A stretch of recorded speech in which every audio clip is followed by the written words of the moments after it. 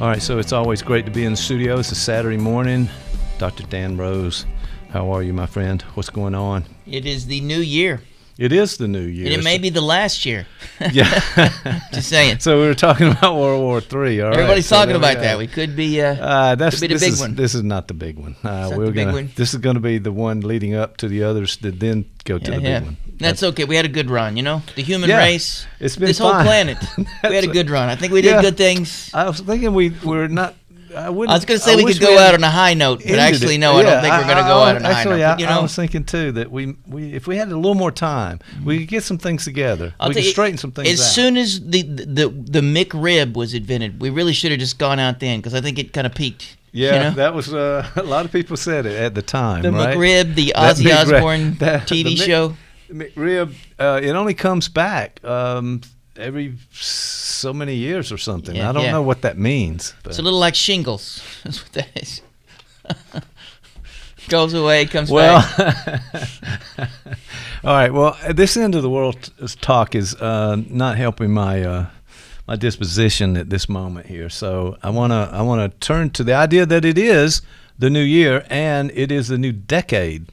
So it's 2020. It's a great year. It's a great year. A cousin of mine who indulges in, let's just say, Mother Nature, as the hippies used to say. Okay, there you go. He's really happy about the fact that there's going to be April, right? April will be a whole month of 420.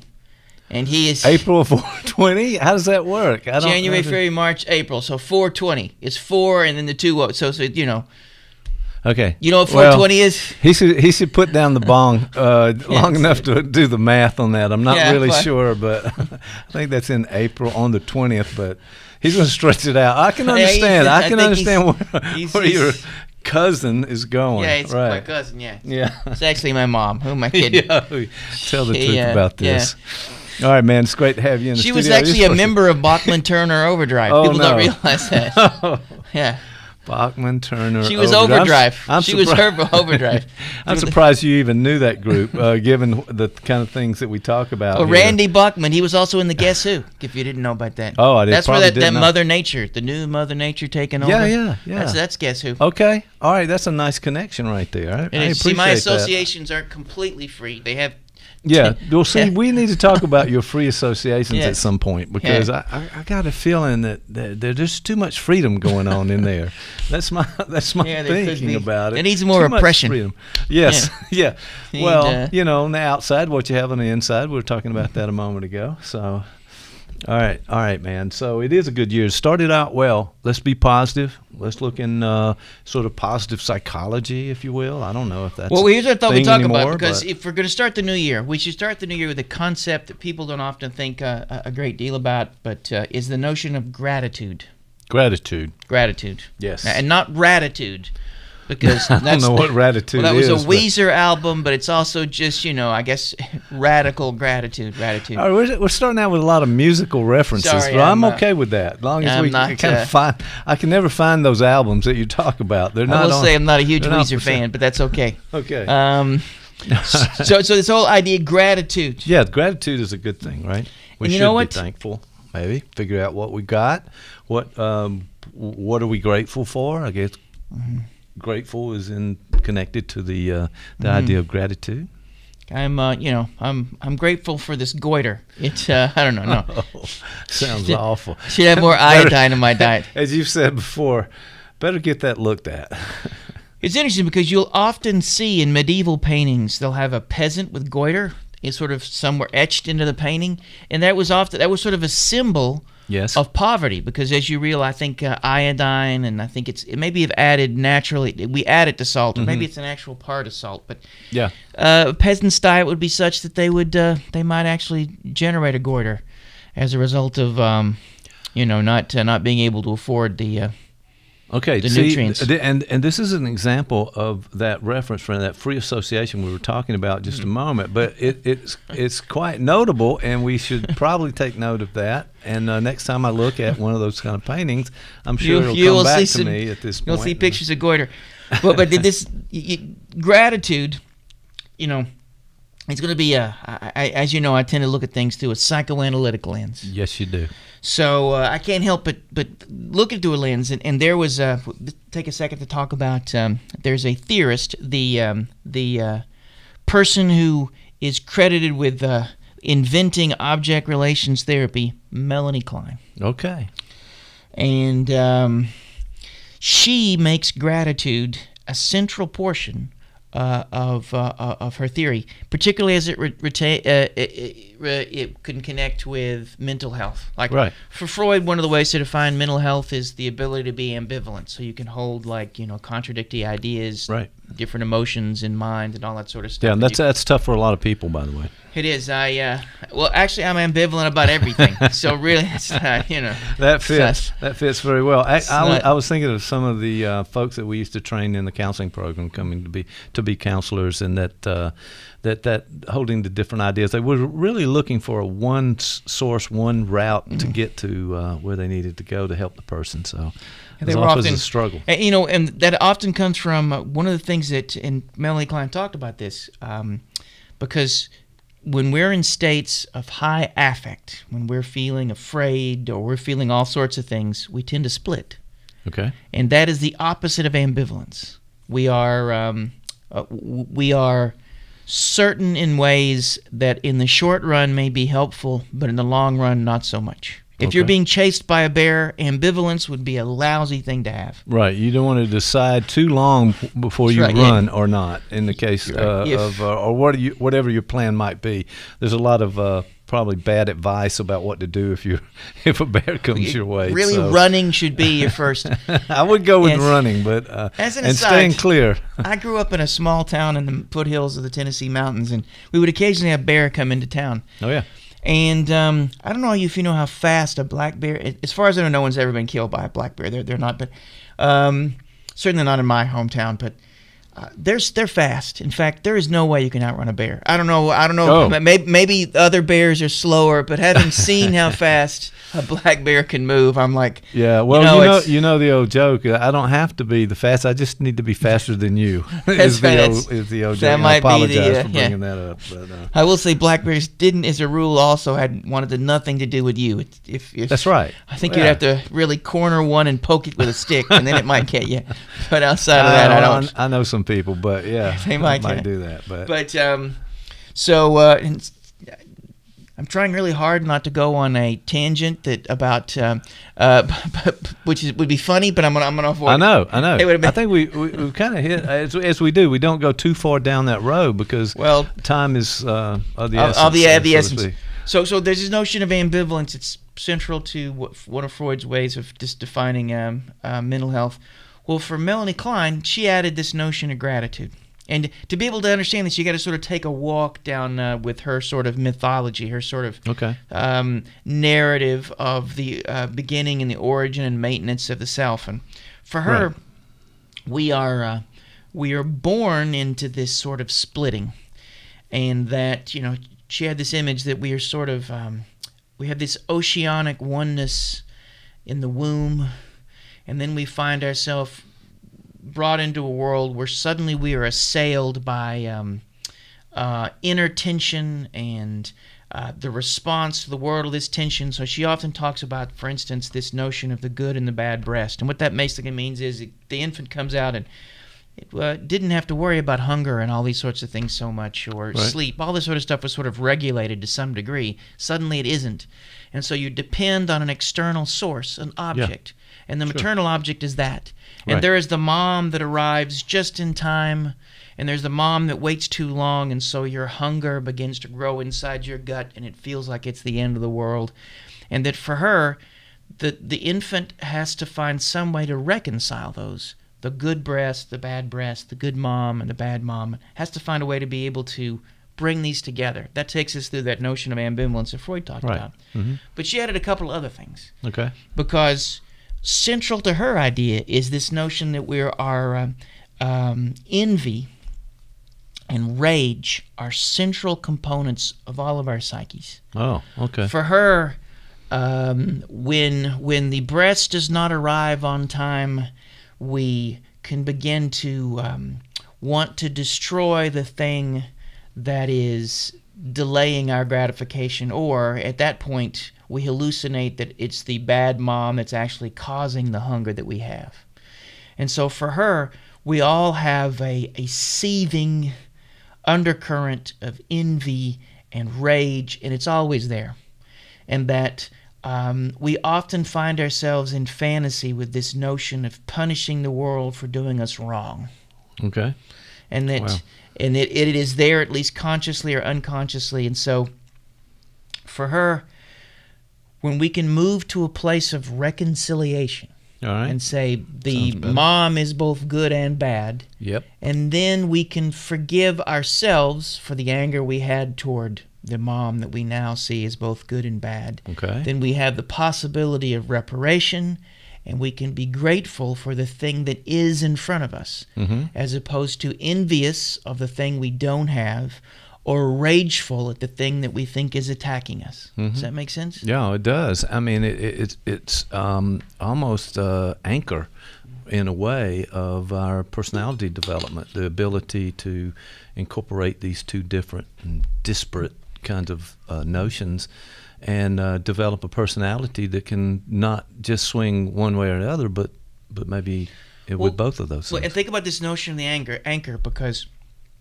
if you take the most mundane example, I think I've used this before, but you are, your cat coughed up a hairball on your pants, and as a result, you're now 4 minutes late for work. Okay. You've got in the car and you're driving. It sounds like from your real true experience here, so we'll go on. Yeah. We'll keep going. I'm sorry. I got a couple of cats. 47 actually, as a matter of fact. It's diagnostic. Yeah, it's there, Right. But actually, to fix this hairball thing, I just shaved them all. I don't know if you realize this, but once you shave a cat, you also want to keep it covered in olive oil. So my cats are shaved and they glisten with that olive oil. It smells nice. I'm just hoping I don't get a meme that looks like that, because I do get cat memes from you occasionally. I do. I am it's one of those things. I'm a fan of cat memes. But so you're on your way to work, 4 minutes late. Yep. Somebody pulls out in front of you and they're really slow. Okay. And so for a moment, you may suddenly become incredibly angry at them. You could feel something rise in your chest, and it's fire. Right? And then you might also get angry. Why do I live in a world where these sorts of things happen? Right. God hates me. The world hates me. Yeah. Suddenly you're in this place, and this is the opposite of gratitude. It is a place of being overwhelmed, and you move to that paranoid, schizoid sort of splitting position. You're no longer mentalizing the person in front of you. And so the goal would be, and we can sort of think about this sort of as we move into the new year, how do we stay in a place that is the opposite of what I just described? Because you could, for Klein, your ability to be able to say in that moment, wait a minute, what's going on here? I am late. It's not the end of the world. The person in front of me, who knows why they're moving slow? Wait a minute. And this often happens since we live in a military town. Really? It's a tag with a Purple Heart on it, and they have and so you know it's a military veteran. They're probably elderly, and so suddenly you feel really bad that you've been like, what kind of monster am I? Cool your jets a little bit there. Like, try to help out, maybe figure it out. At that moment, you're able to move into a space that allows you to be able to see the world more completely, both yourself, the person in front of you, and the world. Yeah. You begin to see yourself, okay, it's not, I'm late, what's the worst thing that's going to happen? The person in front of me may be moving slow for their very own reason. They're doing the best they can. You know what? The world, there are people in the world right now who have it a whole lot worse than I do, so maybe this, I need to put this in perspective. That almost needs to be a switch that people go to really fast in some of these situations. It would be a lot less stress and anxiety and tension that they have to deal with if they could kind of go to that space and say, wait, this is interrupting me, but they're okay. Well, I remember I was talking with my wife. We just moved into our house, and we were in there, and it has this pool in the backyard. We're in the pool, and she was like, we're in the pool, and she goes, I hate this. We need to resurface this pool. This really bothers me. And then I said to her, these are some remarkable first world problems we have here. She goes, you're right. We're floating in a pool. Really? With the sun shining and everything, flowers growing, everything. It suddenly puts it in perspective. But in that moment, you could look at the surface of your pool, and the pool does need resurfacing. Yeah, there you go. So that's that's a thing. She's not psychotic. Right. But in that moment, she married me. So there's questions about that choice. She has questionable. There are a number of things about her cognition that could be placed into. But more about you than maybe her, but we'll continue. But at that moment, she moved into a space where, at least temporarily, she was feeling the weight of existence was a little too much. Just like when the car pulls out from out in front of you, and then suddenly you're flooded with this. And so, for Klein, there's a narrative. You have to be lost. You have to move to a place of inner turmoil. You have to find the person across from you, and then the world itself, all in a state of tension. Right. And then there is a moment where there's the possibility of grasping it all as a whole and then accepting it. Yes. Gratitude is saying, well, this may not be the best of all things, but it is this thing, and it's the best of what is in front of me now, and I accept it. There is this movement, this narrative tension that one gets to. And this is very different than, because one could take this too far, and I think that's what makes Klein interesting, because we are never without envy. We are never, what's the famous Oscar Wilde quote? I've quoted it before. Every time one of your friends succeeds, a small part of you dies. Right. And it's so sad, by the way, but yeah, I kind of understand it given the context of what well, you go on Facebook, and like, this goes back to my house. Yeah. And, I always wanted a house with a pool I could just sit by, So I finally got that. I'm sitting there at my, and it's a nice spring day, and everything. I got some water, and I'm reading a book, and I'm out there, and I say, oh, I haven't, I need to check on this. I haven't checked my Facebook in a while. Let me check, and I open it up, and there's a friend of mine who's posting pictures of him in Italy. Yes. And I'm like, suddenly, there you are. I am now, in a war-torn country covered in blood and mud, as opposed to, it's like it no longer feels like a great place to be. I'm like, you were at the pool a moment ago, and now this place sucks. It's horrible. How did I find myself in this horrible life? Yeah, I deserve better. Well, that envy is going to get you right there. Right, so that's what kicked in, I guess. And for Klein, that part of what makes and the way she defines envy in a way is, or evil. Evil for her is a form of envy. Evil for her is wanting to destroy the good in someone else. Yes. So sounds good. That's not good. And it could be, and there are lots of reasons why people post photos on Facebook. I'll give my friend the benefit of the doubt. He was really happy he was in Italy. I'm really happy. And I'm like, going to show up those other guys that may don't have been, it as great as I do. It may have been right? his intent. But if we give him the benefit of the doubt, he was like, wow, my family and I finally made it to this place. We're enjoying this. Right. Let me show you how cool this is. It wasn't just to kind of get at you or get back at you, man. And I could have said, wow, I could have enjoyed the good in him. I could have said, look how happy he seems. Everybody in that picture seems happy. Wow. And then I might even be able to say,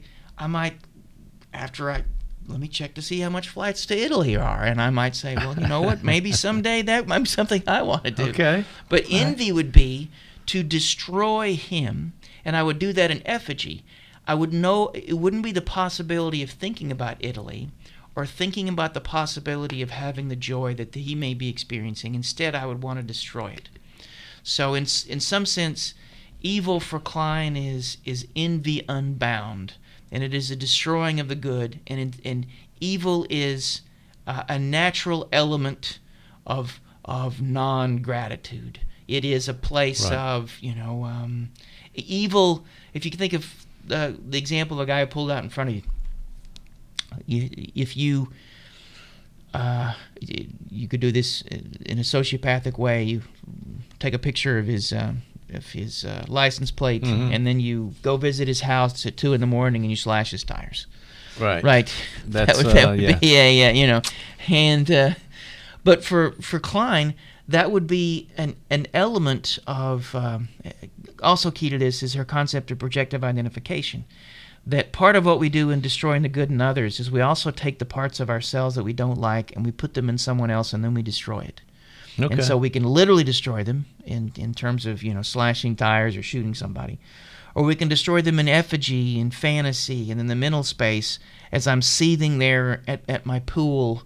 Right. And so my moment is lost, my connection potential with my friend is lost, and the potential future that I might share in Italy or otherwise is also lost. Everything is sort of becomes a swirling, envious sort of, boom. So it has to be something that you can do about that and make that transition back to that moment prior to that Facebook posting, I guess. Well, for Klein, the only way through, or the main way through, is, and post-Kleinians like Wilfred Bion, I mentioned that guy before. Yeah.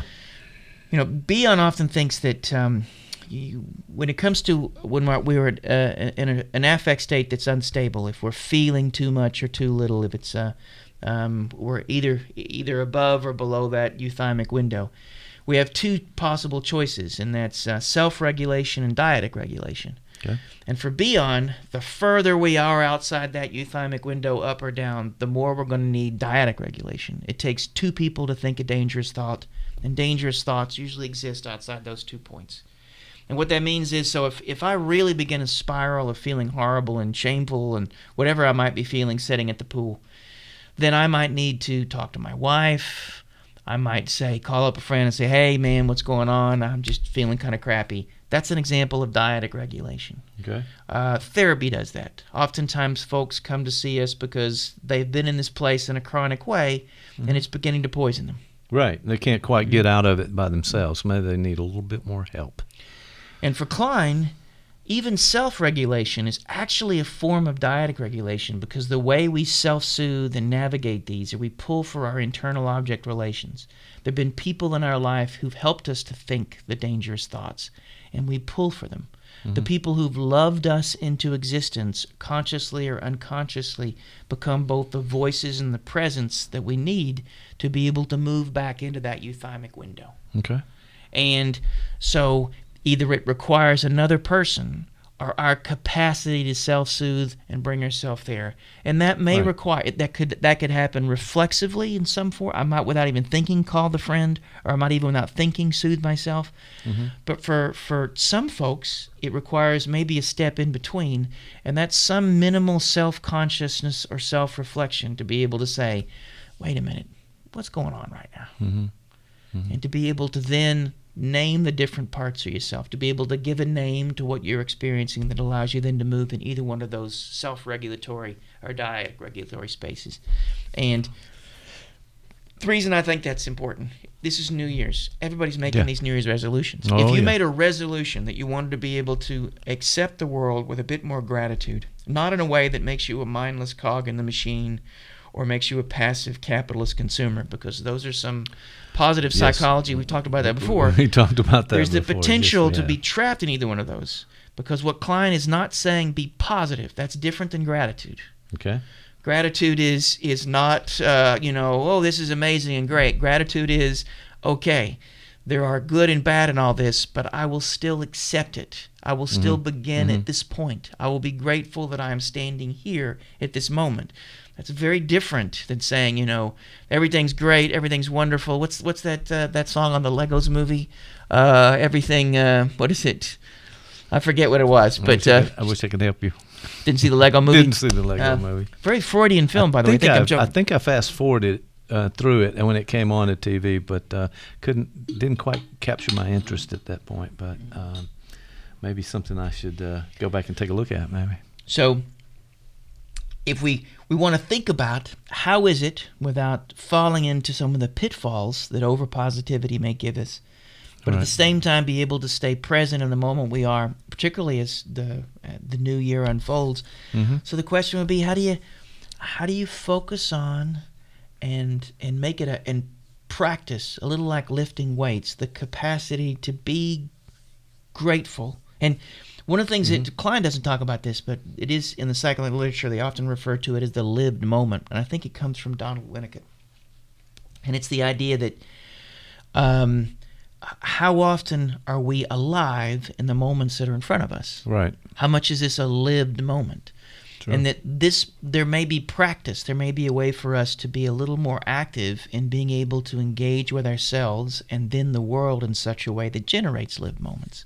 And Right. that may be the thing to think about. Go back to me sitting at the pool, I'm looking at Facebook and my friends in Italy, that bastard. I keep going down so-and-so's, wait a minute, they're also, another friend of mine is laying out by a pool. Yeah, their pool's nicer than mine. Here we go. I Everybody's start having more fun than you. You're just, better life. And you'll notice, but and I'm only picking up on the bits of information, the selective data that will continue to confirm the suckage. That's right. Yeah. Because if I skip past the advertisement saying, "Will you support starving kids in Somalia?" I didn't suddenly say, "Well, you know what? I'm not a starving kid in Somalia, so it can't be all bad." I mean, I miss all that. You missed that. You could have thrown that into the mix there a little bit. And I think that's part of... It's almost the intensity of it, though, right? I mean, some of it just really clicks with maybe some previous experiences or your doubts about yourself or what you're dealing with at work and at home and those kind of things. So you're already primed, right? And it even falls back into this, the neuropsychology of it, the neurophysiology. If you're being chased by a bear, everything is going to be a sign that the bear's coming after you. The rustle of leaves, and if you're in this highly charged affective state where your perception is highly selective, that's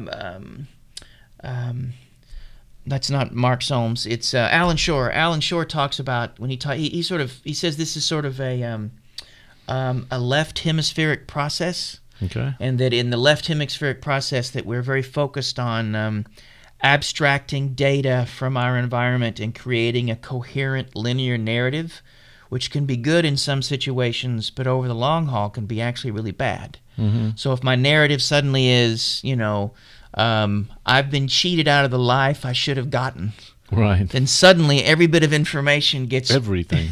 It's that point, right? It gets pulled into that narrative, and then I'm just trapped in this loop, right? And when Shore talks about this, he says that that's where there needs to be more of a bihemispheric process. We need to be able to pull from some of the right hemisphere and to be able to move from an individual, highly focused and narrow narrative to something larger. And I think for a lot of folks, that's what religion does, to be connected to something larger than you. Right. To be able to be collected to some narrative.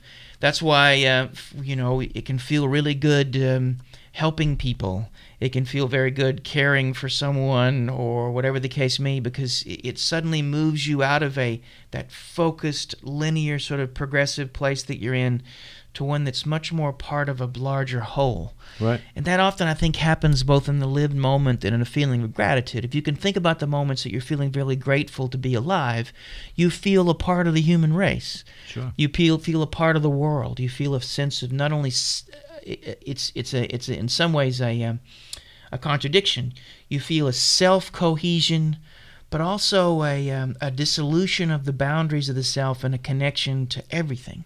Mm-hmm. And there's something about that moment, and that's where, Shore would particularly say that's bihemispheric in a way, that we are experiencing both those things at the same time. And I guess right. Go back to, this is the New Year's. We think about how to be able to create moments like that in the year ahead. Right. You were joking with me when we sat down, this idea of World War III. Well, if you look at the news, and my wife we were having dinner with some friends last night, and she was talking about, I've got this news feed, and the minute it came actually our friend was saying this, as soon as it turned to 12 o'clock, I'm looking at the news, and it's all these things, and it's like, holy cow. It's like... the world's going to end, right? And that kind of thing, yeah. Okay. So, and this is where criticisms of particularly positive psychology can be useful, because part of the role of negative affect and fear and anger and even envy in its way is it's supposed to give us important information on how to be able to act and do things we may need to do. And we certainly don't want to be complacent while the world literally, if you're in Australia, literally burns around you. Right. You want to be able to take the feelings you have and do something good with them. But there's also a place where if you're not careful and you feel too much, you simply become overwhelmed. Right. And you can't act there either. You can lull yourself into this, Disney-fied sort of overly positive head in the sand sort of approach to the world, or you can be completely overwhelmed by terror. And either of those keep you from being able to be a change agent in the world, maybe a change agent that the world desperately needs. Right. And working on some issues for yourself in some ways.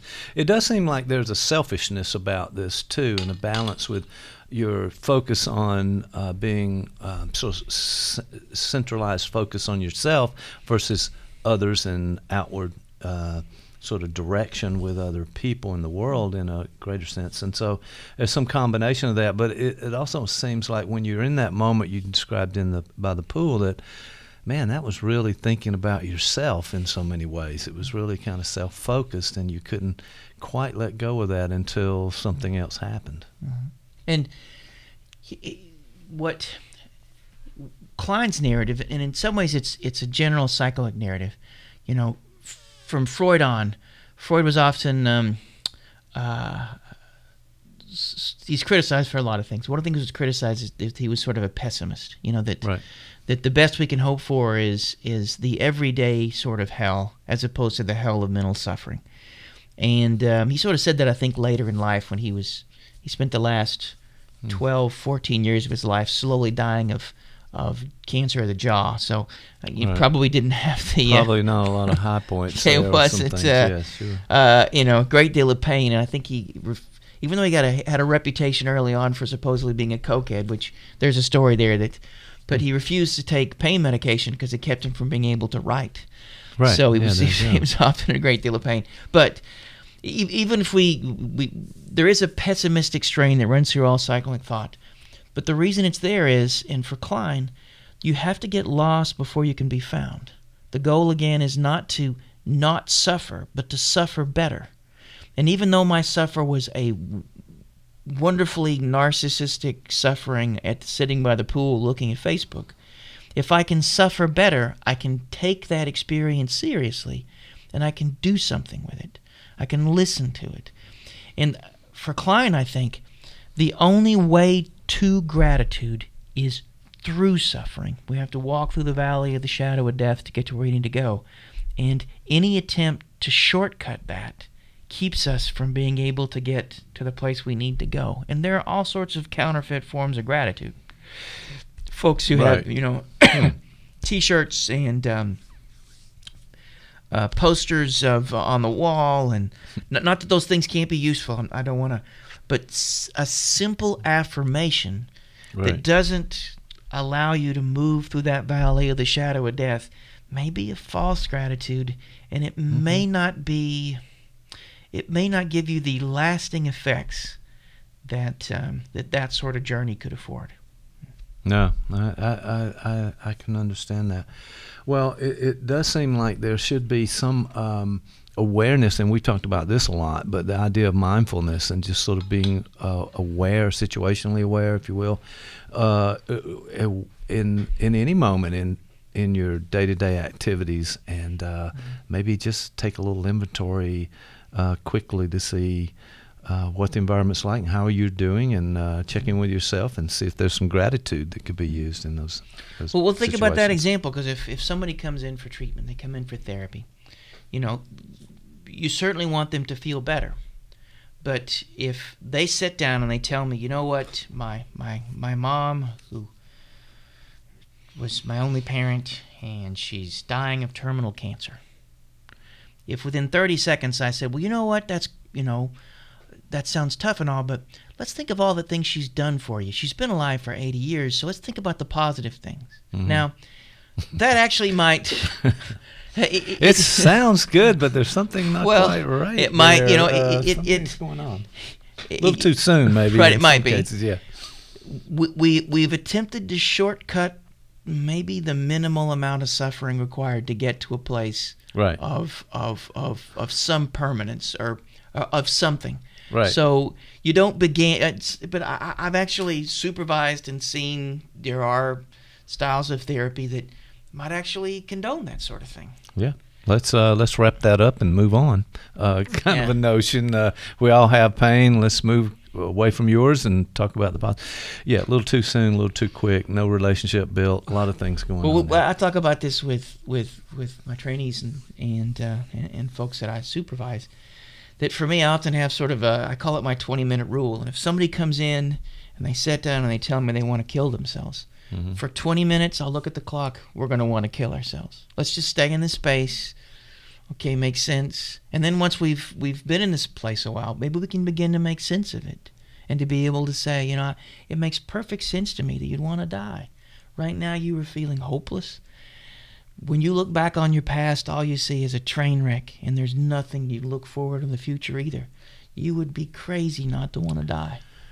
This is a sign of your health. You see no way back and no way forward. Wow, that seems like a real moment in therapy there that you want to get to be able to talk about it and kind of slowly help the person move through that process. Yeah, that's a very interesting way to put it. And I think a lot of trainees sometimes are a little beginning therapists are a little scared of that moment and rather retreat themselves from it.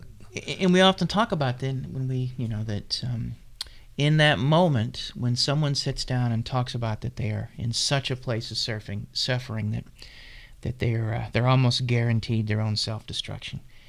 The trainee or any therapist for a brief moment is going to feel a flood of responsibility. Right. The trainee especially is going to be feeling, now I'm in trouble if I don't handle this right. Right. And so for a moment they lose their humanity because their patient is suddenly turned into the bear that's chasing them. Right.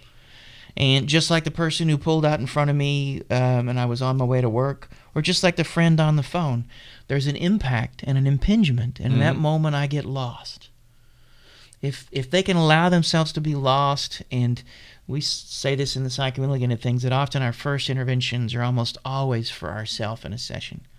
And that gives them a chance to be able to reflect and interpret on their own space. Wait a minute, right now it's hard for me to be really connected with this person as another human being. Right. Because I'm a human being, and I can feel the pressure and the weight of responsibility in this moment. I am afraid, and as a result, I want them to stop it. I want to either kill the bear or run away, and since I can't run away, I need to do this. Right? Yeah. And there could be even a moment of gratitude there, because it could be that the new therapist could say, how privileged and honored I should be that someone would make themselves so vulnerable as to say these things that are on their mind and in their heart. Right. They have opened themselves up to me in this moment, and it is a burden, true, but I am grateful that I have been chosen, and I have decided to make this the place I am in the world right now. There could be a moment of gratitude, but there has to be a journey of suffering to get to that point, I think. Wow. Yeah, it's almost so important to get to those moments in the therapy process, too, so that somebody trusts you. They'll be able to tell you those kinds of things. One of these days it'll happen with me, I don't know. I would hope for you that it's probably happened before. And especially in training others for psychotherapy and supervising, that's got to be one of those issues. You're trying to help people understand the importance of that and of kind of taking that. Well, the first thing they need to understand the importance of me. With any supervisor, the first thing they should really understand is, how important I am. Right. And, yeah. We'll start there. That's not a good place, and we need to be in this journey together. But yeah, so this idea of really finding that moment, taking that impact of it, and kind of working back toward gratitude. Yeah, maybe, and I like the way you put that. I wonder, is it a working back or towards? Yeah. And maybe what you said is closer to the truth. Maybe gratitude is a place that we just lose sight of. It's a path that we can walk, and that sometimes we get off that path and we have to find our way back. And maybe that's a better way of thinking about it. Gratitude is a sense of the attachment theorists talk about it. Bowlby talks about it. Or maybe it may not have been Bowlby, maybe have been Ainsworth. Secure base. Yeah. That it is a sense of security and inner balance that we often need to lose, but we need to also develop the skills to refine. Right. Yeah, I like it. Secure base, huh? Okay. Which is nothing like first, second, or third base if you're on a date. Right. You know. Right. So, that's a topic for another completely different episode when we get to that. All right. Well, that's kind of a great idea. This idea of gratitude. I wasn't really sure how it might be defined psychoanalytically, but the notion of being grateful in some ways for what you have and enjoying that moment. And it seems to be that there's so many things that pull us away from that moment day to day. The guy that pulls out in front of you, the cat with the hairball, the bear chasing you even. I mean, all of those kinds of things. And then the day-to-day things that you have to do. But see, this also may be part of Klein's point. Those impingements are necessary because we have this notion that if we could simply stay in this place of stasis, that we would always be happy. Right. But impingements are necessary. Hairballs, people pulling out in front of you, all this sort of stuff, they are necessary fuel for our movement forward into the future. We have to be lost before we can be found. So part of this notion of gratitude is we live in a world where, wildfires happen. Mm-hmm. And that there is suffering, and that it isn't that this suffering can be redeemed or that somehow it can be justified, but its existence is one of the things that necessitates our movement forward. If we were always in this place of, quote, happiness, if we lived at Disney World, right? You visit Disney World once a year, maybe. I know some people visit 2 or 3 times a year. Yeah. And when you go there, it's a wonderful place. But if you found yourself living there 24/7, it might be its own form of hell. I don't know. Right, right. At least you'd have barbershop quartets. And some rides to go on too, so that might be fun. But yeah, being there all the time. So being in that state. They closed Mr. Toad's Wild Ride, which when I was a kid was my favorite ride. They closed it. I don't actually remember that one, but Wind in the Willows based. It was Mr. Toad and. Okay. Yeah. All right. Well, sorry they don't have the ride anymore. Evidently, that's something that you Which, have by to the work way, through. if you take like I was a teenager when I did this, if you take enough peyote, that ride was really wild. I'm just saying that. That's not what happened. But just the thrill of the ride, being in that thing, whatever the coffee cup or whatever teacup is, that one of those things spinning around there. No, I don't know what age you were, but you're in a car. Okay. And so you're out of control, and you're driving around, and you see all these sort of whimsical and near calamity and that sort of thing, and There was a similar one. It was called Ron Jeremy's Wild Ride. No, that is not. That is not. That was not. It's a Small World, maybe. That's what you're thinking. No, not Ron Jeremy. Sorry. I hate to. It's a big world after set all. these up and set them up, knock him down. That's Henny Youngman for a really far back reference right there in the past. All right, my friend. So that's been really helpful. Is it the case that we might want to have more of we're working toward more of the gratitude state, if you will, than all the other things that are kind of not so great for us, and that's something we should take into consideration. Maybe if we're going to balance this out, why can't it be 60-40, maybe something like that? I think there's a place for practice. I think there's the capacity to be able to, as you're looking at your news feed and you can see the horrendous things that are happening.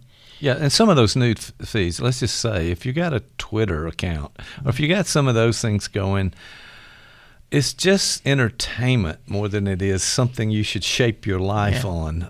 So be careful about how far you go down that road, I would say. Yeah, when you reading an article about Ron Perlman's detached retina, I mean that doesn't cause anywhere near as much. It's painful for Ron. Sounds painful, yeah. And I like the guy, and I hope he's good. But I think that there is the possibility, as one is assailed by those news feeds, that one feels a staggering disquiet. One feels, dare I say, a sense of hopelessness, sort of. There's a chance then, you are then in the valley of the shadow of death. At that moment, I think there's the capacity to be honest with what you feel, but then there's the possibility of continuing with those feelings to see if you can move to a place that allows you some perspective. Everything in the news feed is true. It's not the only truth that's there. There you go.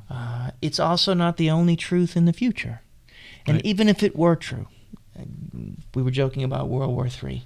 Yep. Everything has a timestamp on it. And if it were so true that, be it by World War III or asteroid heading our way, yes. If it is inevitable, it is what it is, there's still the capacity to be able to say, at least I had a chance to show up.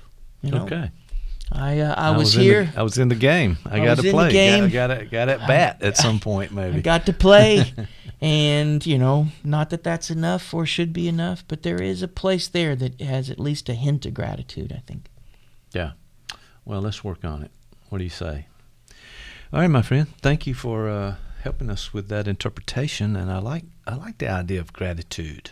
I also like the idea if there's anybody out there listening to this that petitioned Disney for that to bring back Mr. Toad's Wild Ride. No. I want that thing. All right, I still have some peyote saved up. Yeah, from, that was last unfortunate. Time I was there, you were misled back in the days. So, well, let's get that petition going. You can stand out in front of a public somewhere and get some signatures on that, and try to get that ride back. Don't think it's going to happen anytime soon. More like standing outside Vape City, really. Vape City. That's probably a place where I'm going to get. Well, that's another thing. Maybe we need to do a show about that and what's happening in the world. But all right, my friend, I appreciate it. Talk to you next time.